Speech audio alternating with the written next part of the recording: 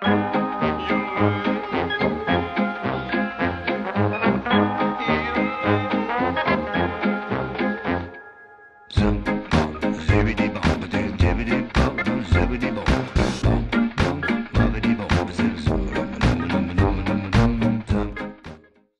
morning. As we get started, we're going to do some looking back because this week and kind of this whole month is a very big time of celebration in our church. You can tell it's kickoff and we're inviting people, but you may not know, just a year ago, this week, actually just a few days before we had our first service, a year ago this week, we were having our first service in this building.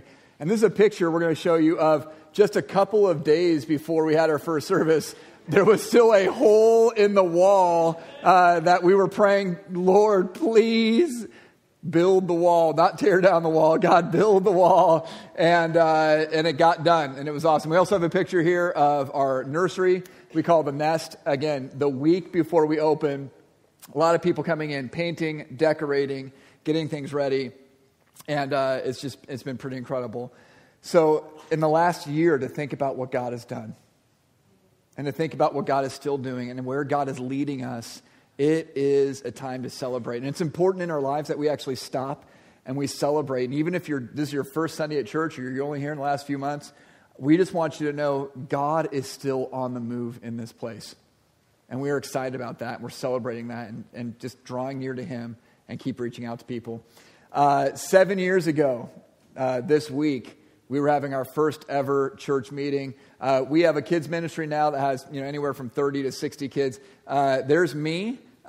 Time has changed me a bit since we first planted the church. Church planting can be stressful.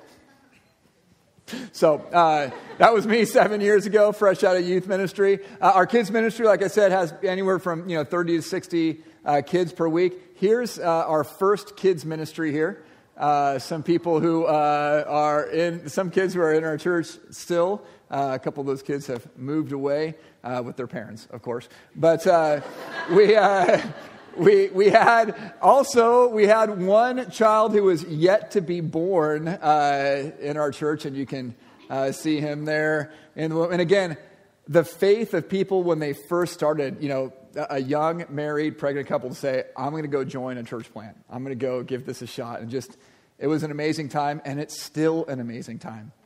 God is still doing amazing things, and we are celebrating. As we are celebrating, it's important to know that even in the midst of celebration, even in the midst of dancing, we can have times where we pray for people, we weep with people, we go through, there's hard things that some of you are going through. And we can, in the middle of God's celebration, we can actually still gather together and weep. Of course, as a nation, we look back and we remember and we weep. September 11th. And we know that there still is evil in this world. There still are people who will do the wrong thing. And we can still gather together and celebrate with the strength of the Lord and be able to look back and have sorrow as well. And Christians, I think, have this ability to have joy and sorrow put together and still follow God. So we're going to look today at margin. Margin is the space before your limits. Space to celebrate, space to weep, space to do what God wants you to do. We're going to talk today about time. Imagine following God and actually having time left over in your week. Imagine stop saying to God, God, why am I so busy and why am I so tired and why is there never enough time? And God, who invented time, who is the maker of time, has some words to say to us about time. Okay? Next week, we're going to be looking at financial margin. Imagine having money left over. Imagine that God does not want you living in fear financially. Because fear and faith don't go together. Okay? And we tend to think, well, God just cares about my going to church. No, God cares about every area of your life. So we're going to look at financial margin next week. Week after that, we're going to look at moral margin. And we'll give some practical advice. And I want to challenge you to take practical steps and follow the Lord, what He's put on you. It's really been cool as over the last week, people have said to me, man, I've watched that sermon and God was speaking to me and I've put some stuff into practice and things have really changed. And I really know that I need margin in my life. I need space in my life. It's been cool to see that happen. We're going to pray today. We're going to look at scheduling margin. Let's pray. God, be with my brothers and sisters here. Be with those who are weeping, struggling, hurting. God, be with those who are celebrating. Help us to realize, Lord, that through it all, you are inviting us to the dance, that though the world attack us, and though there are people in the world who would hurt us, we can move forward with your joy. The joy of the Lord is our strength. So, Lord, help us to follow your word and help us to find your joy. In Jesus' name, all God's people said, amen. All right, we're going to look at Mark chapter 5. And so go ahead and turn your Bibles there. Page numbers up on screen. Turn your Bible app if you want to do that. And as you're turning there, I just want to kind of give a little disclaimer, because sometimes I talk to people about time, because I've trained interns on time, I've had staff on time, I've talked to other people about time, I've done coaching on time and time management, but sometimes I talk to people in church and they look at me and they kind of listen to what I'm saying, but they kind of don't really respect what I'm saying, because they go, you don't understand what it's like to work full time, because you're a pastor. And you really only work one hard day of the week. And I know it might be tough, but, I don't want to get up on stage or anything, but you only really work that one day. And then the rest of the week, every time I see you, you're out at the store and you're greeting people and you're hugging people and you seem happy. And happy people can't be busy people. So you must not be busy. And then the other times I see you, you're out eating with people. And so, man, pastors, you work a day and then you go out and you shop and you have fun with people and then you're eating with people. This doesn't seem that tough. So rest assured, I work more than one day a week. And I will say to you, if you want to talk about schedule, you can come and shadow me for a few days and see what that's like. This week, I got a text at 5:30 a.m. and a phone call at 10:30 p.m. So boundaries are important as a pastor. I talked about that last week. And we started a church plant in the middle of a recession.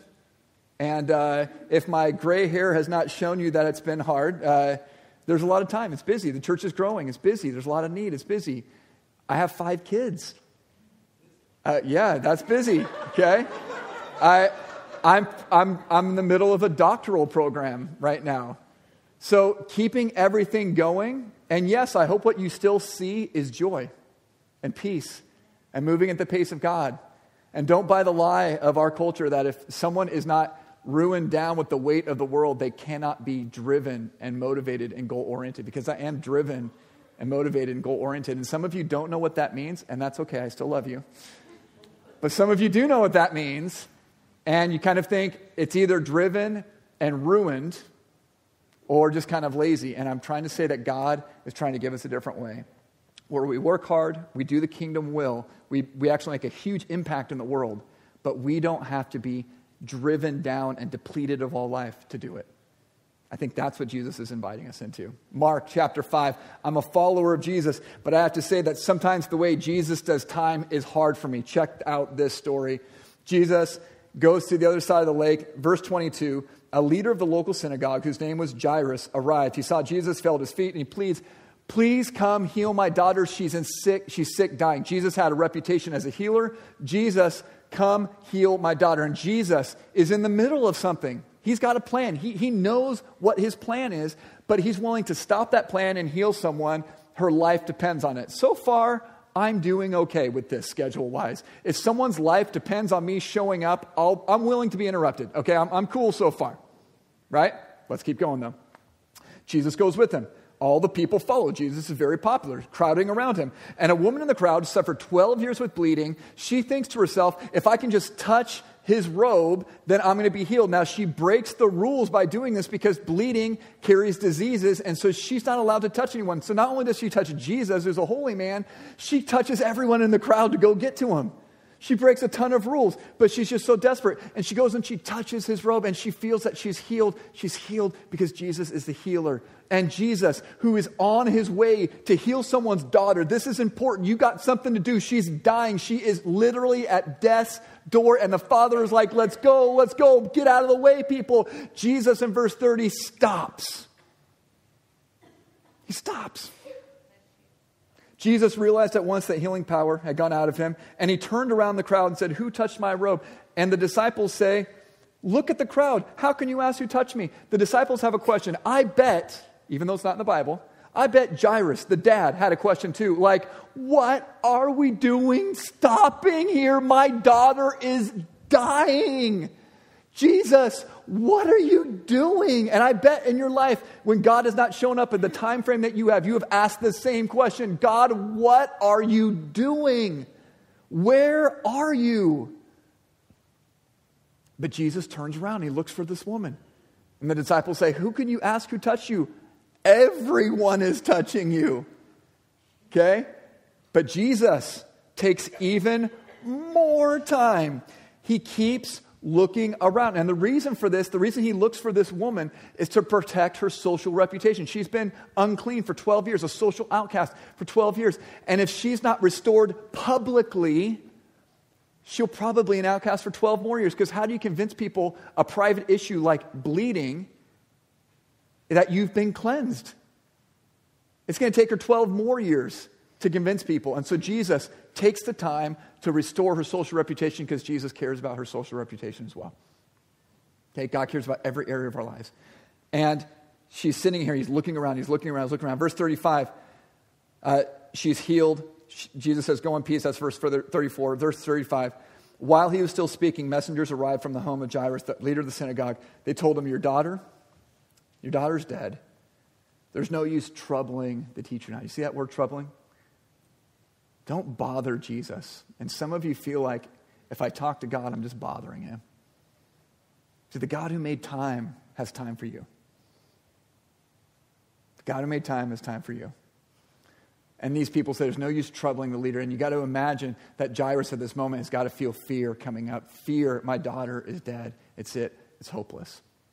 And Jesus turns to him at that moment, and he turns to us, and he says, don't be afraid. Believe.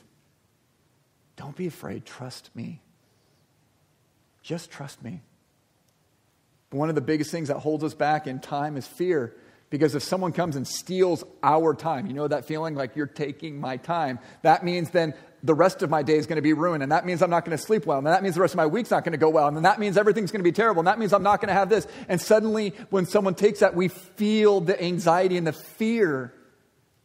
And we want to be interruptible. We want to be like Jesus. We want to say there's going to be times where we have to stop and help people. But when it actually happens, we feel anxious. And we know this is what God wants for us, but there's fear there. And Jesus says, don't be afraid, just believe. Then Jesus takes the time to stop the crowd and doesn't let him follow him inside the house.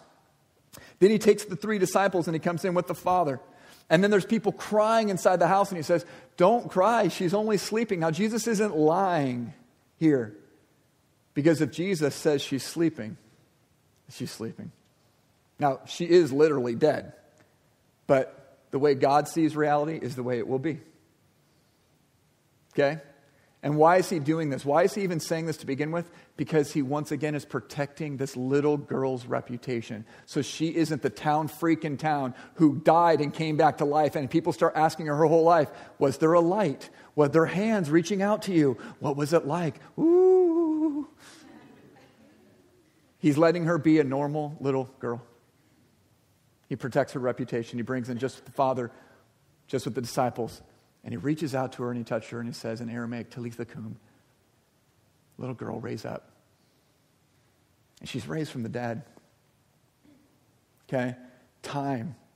If we are going to be followers of Jesus, then we can't just say, God, I want your forgiveness, and then I want to keep living my life the way I want to live my life. Because that's not following Jesus. That's just taking something from Jesus and saying, that's just great. Following Jesus means you actually learn a way of living. And when I look at Jesus, I realize I don't do time the way Jesus does. I'm not living his way of life. And to be a disciple means I actually learn his way of life, learn his way of time. Okay?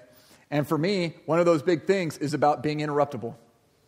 Being interruptible. And I don't know about you, but man, being interruptible is super, super hard for me, which is not a good quality in a pastor to not be interruptible. That is not a good thing. I'll admit that right now. How many of you, though, also struggle with being interrupted? Anyone kind of like that? Don't raise your hand. You're wasting my time. You're interrupting me. Okay?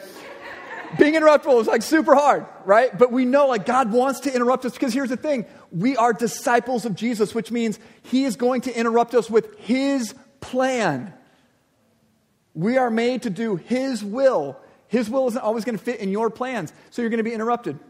C.S. Lewis wrote a book called The Screwtape Letters, and in it, it's about demons and how they tempt people. And he said, one of the jobs of demons is to keep you and I believing that we own time. It's my time, my schedule. How do I organize my time? So then when people steal our time, we get mad that they're stealing our time. And he said, if you think about it, it's the most ludicrous thing that we could possibly think. Did you make the sun? Did you make the moon? Can you own it? Can you make time? Can you take away time? You can't do any of this thing. You don't own any time. Every minute you get is a gift. You don't own time. Time is a gift. You are a disciple. And he says in this book, if Jesus himself showed up to you and me and said, today, this is my job for you. And you're like, Jesus, here you are. Woo! This is exciting. Jesus, I'll do anything you want. Anything you want. Seriously. And Jesus says, okay, my job for you today is I want you to listen to this person who's going to babble on and on for about 30 minutes and it's going to make no sense, but you're just going to listen to him. And you're going to be like, no problem. I got it, Jesus. Totally, I'm with you on that. But when someone shows up in our life and they babble on and on for 30 minutes, we go, you're stealing my time. Instead of seeing it that maybe that's God's will. Maybe that's God's will, to be interruptible, to do God's will. Margin is not just rest. Margin is leaving enough room in your life for the unexpected. And sometimes the unexpected is exactly what God wanted for you. And we have no room for that margin. And so we miss out on the joy of the will of God, to be used by God. Have you ever been interrupted and it was the greatest thing because God used you in a powerful way? How many things are we missing because we're not interruptible? That's part of the pace of life. Second is you need to keep track of time. Not keep track of your time. You need to keep track of time. God does call us to be good managers, okay? Keep track of time. Ephesians 5 says this, be careful how you live. Each line of this verse is so important. Be careful how you live. Don't live like fools, but live like those who are wise. Think about your time. Are you being wise with your time? Make the most of every opportunity because these days are evil. Don't act thoughtlessly, but understand what the Lord wants you to do. That's how we should think about time. What does God want me to do? That's how we should think about time.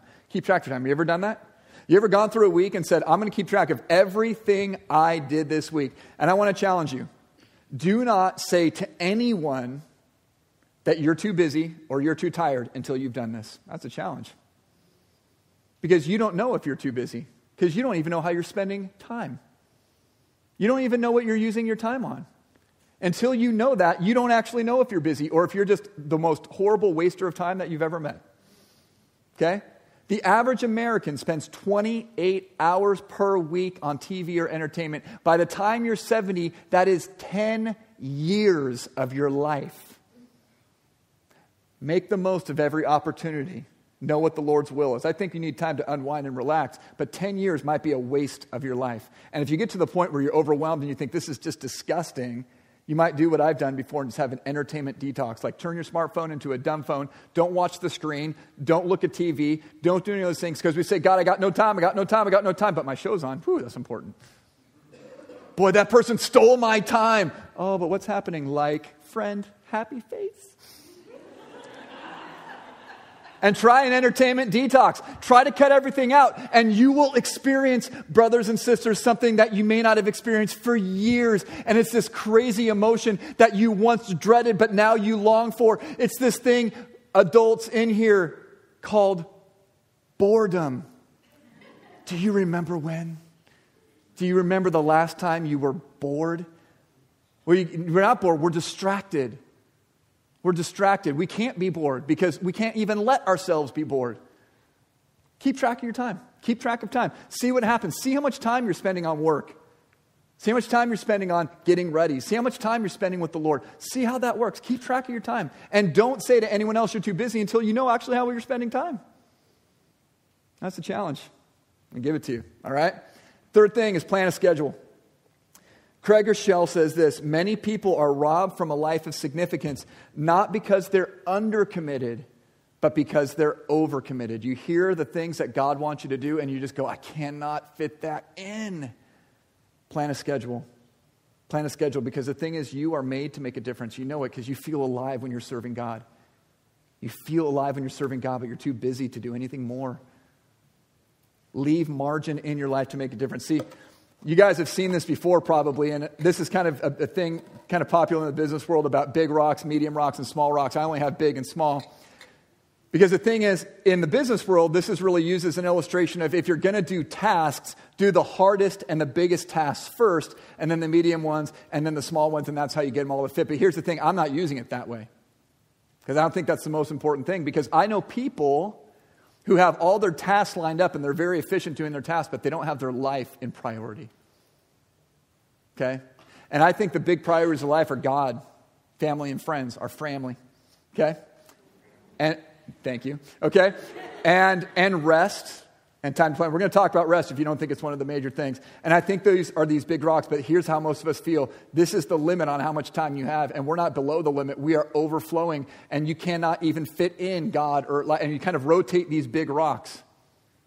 Okay? And I'm going to give you that challenge today. Okay? And the challenge isn't just, hey, try to squeeze God into the little areas of your life, because these big rocks don't squeeze in. Okay? And that's what happens is we take the most important things in our life, like family and friends, and we try to squeeze them into our lives, and it doesn't really work. And so I'm going to give you a challenge today. If I can, this is a challenge right here, apparently. Okay? I'm going to give you a challenge, not to try and squeeze things in your life. I'm going to give you a challenge to empty your schedule. Next week, you have nothing planned.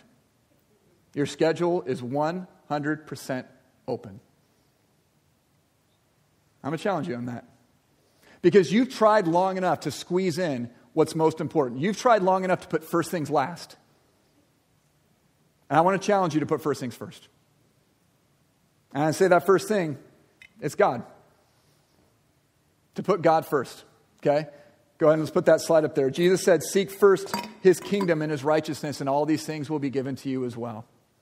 Okay? Seeking God first. Because the thing is, God is the fuel of our life. So if you're going, I don't know if I have time for devotions. I don't have time to put God first.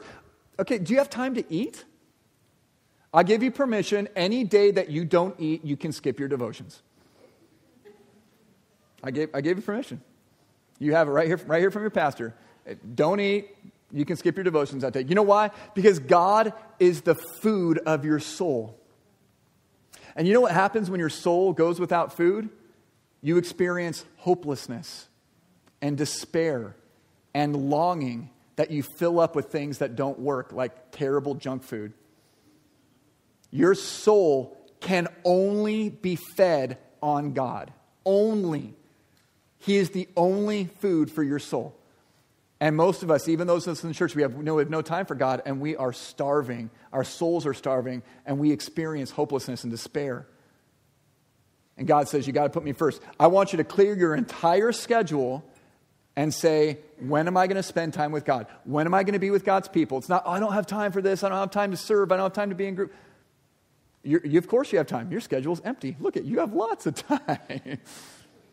You see, instead of trying to squeeze God in, I don't know if you've realized, God doesn't squeeze in things very well.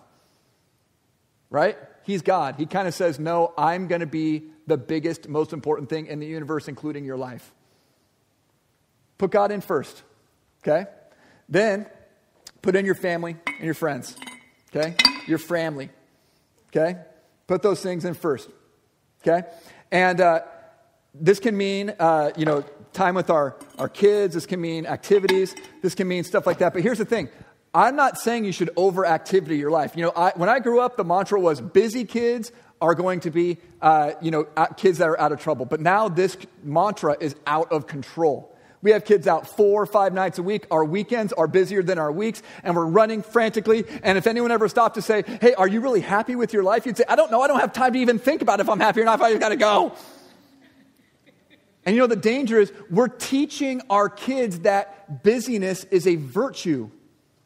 We're teaching them that you should put God second, third, fourth. You should put family third, fourth. And you think they're going to get less busy when they get into college? We're teaching them how to do life. And we're not living at the pace of God. And it's this disease of busy is good. And I think there's some wisdom in keeping a pace. And there's going to be seasons of your life where work is going to be busy. And maybe seasons are going to overlap. But that's different than saying we got to have 3, 4, 5 seasons that we're in right now. And it's okay if you're saying, hey, for the next month or so, work's going to be a little bit nuts. And you communicate that. But there's an end date. Some of us have lived like, hey, the next 7, 8 years of life at work are going to be nuts. and think that's going to be okay in your marriage or your friendships. It's not. God has a different way of living, and before you plug anything else in, you need to plug in God, you need to plug in your family, you need to plug in your friends. I mean actually scheduling it out. And one of the things you need to leave margin for is conflict. Because when you have relationships, you're going to have conflict. And most of us are so busy that if we have conflict with someone, we just write them off. Done. I don't want to talk to you. You're unfriended.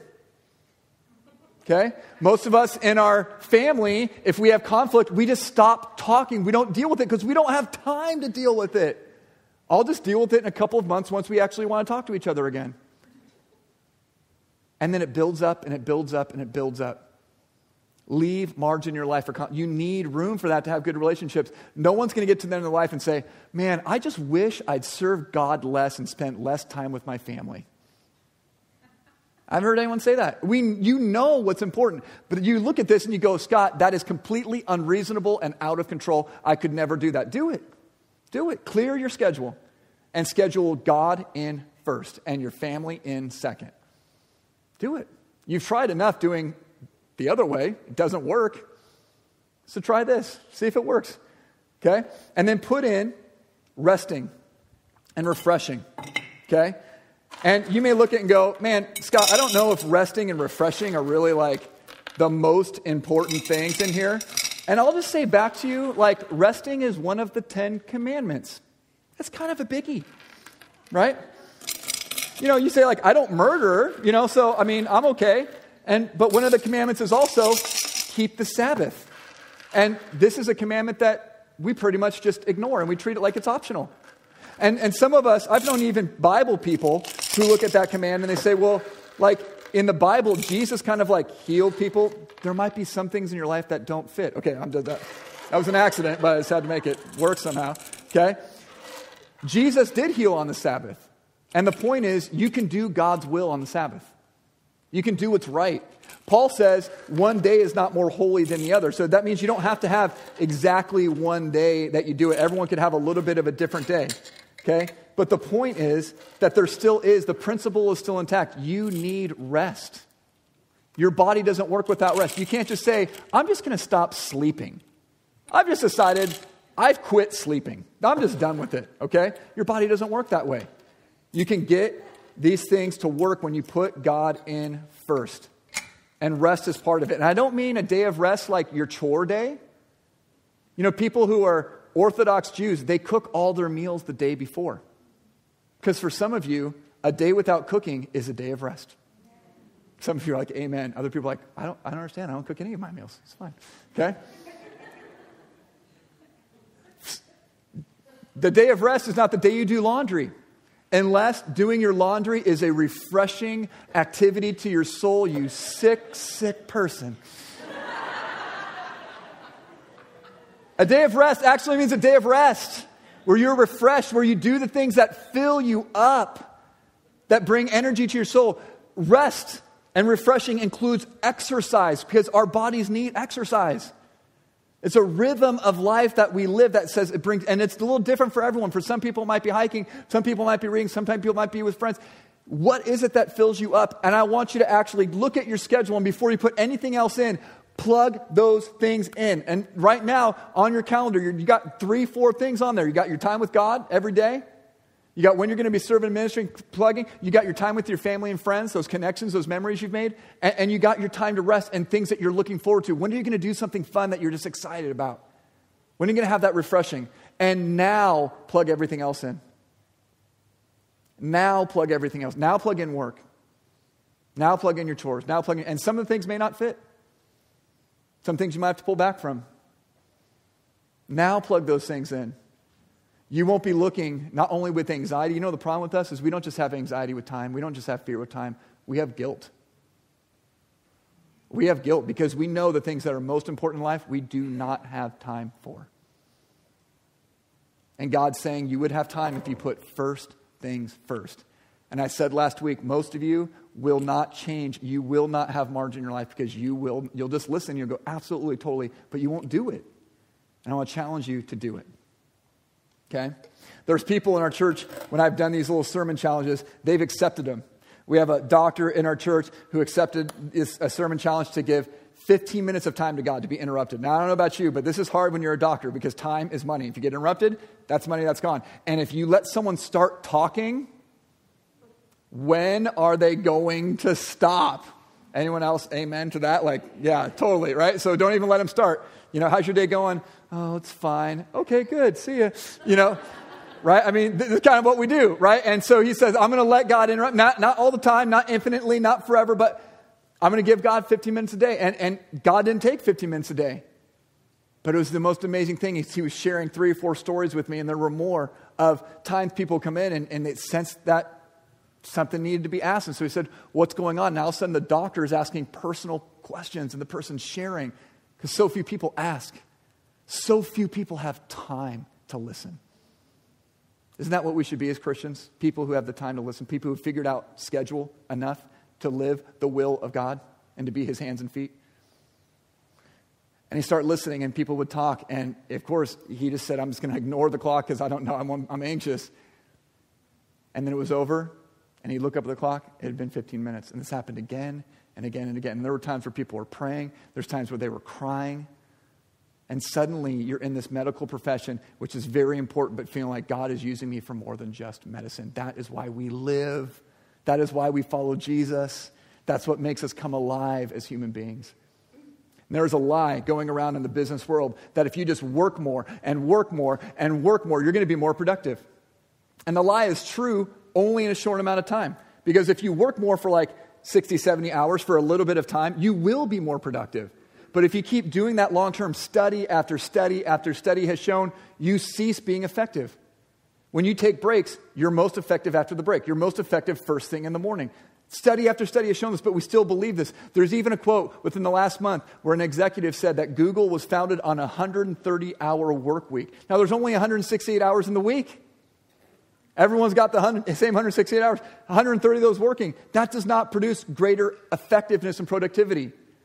Those of you I'm speaking to you who are driven people, and you're like, I want to be effective. I want to make a difference for God. I want to make ripples in this world. I want to have impact.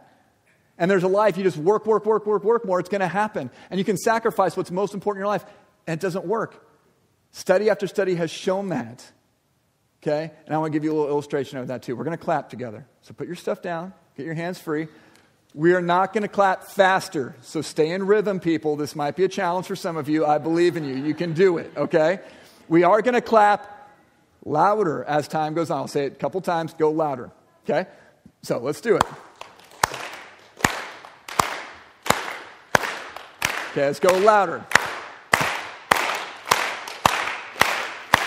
All right, one more time, louder. And stop. All right, we'll work on it. Okay, it's good. Musically, what do we call the space between the claps? Rest. You rest so that you can hit harder. If you're a driven person like me, the reason you rest is so you can drive harder for the Lord. The reason you rest is so that you can make a bigger impact. The lie going around is if you work more, you get more done. And there are people who will evaluate you just by how many hours you clock in. And that is the dumbest thing. I want to know how many goals you hit. I want to know how effective you are at your work. People think if you're not dragged down with and burdened, you must not have enough work at work, and they give you more. Because the lie is, if you're working, you have to be busy and miserable. Instead of saying, no, I'm going to produce more, I'm going to inspire more, I'm going to make more of a difference. And I'm actually going to do it in half the time that you do. Because I know how to rest. I know how to put God first. I know how to put family first. I know how to put first things first. Don't believe the lie of our culture. We've become addicted to busyness. And you know what happens when you do? When there's no rest? This is what your life looks like. Louder, louder, louder. And your life becomes a lame golf clap. You can't go any louder. You can't make any more difference because there's no rest. And that's you. Some of you are this. God, what else do you want me to do? What else do you want me to do? What else do you want me to do? Your life is supposed to be applause for heaven. And that includes rest, and it includes work. It includes putting first things first. Your life is supposed to be the applause of heaven. And it cannot happen if you don't live time the way God's called you to live time. What are you going to do? I've given you some challenge today. I want to encourage you to put them into practice. Let's pray. God, thank you for Tammy. Thank you for this time together. Thank you for your word, and continue to grow us and challenge us. Thank you for people like Tammy in our lives who can speak directly in love to us. Thank you for her obedience to you. And Lord, what a blessing she is in this church. Lord, for all of us, help us to move at your pace. Help us to put you first and our family and our friends first and rest first. Lord, thank you for your love. And we pray that we will just continue to grow and follow you and learn the way you do life because it is full of joy. In Jesus' name. And all God's people said, amen. The line in that song says, tearing through the veil of darkness, breaking every chain you set us free. Too often, though, we rebind ourselves with the busyness. Let God set you free. Jump into those life groups. Jump into serving with Kids Against Hunger. Find a way to put God first. First things first. Jesus said, come to me, all of you who are weary and heavy burdened, and I will give you rest. Experience the pace of God. In the name of the Father, the Son, and the Holy Spirit. Amen. God bless you.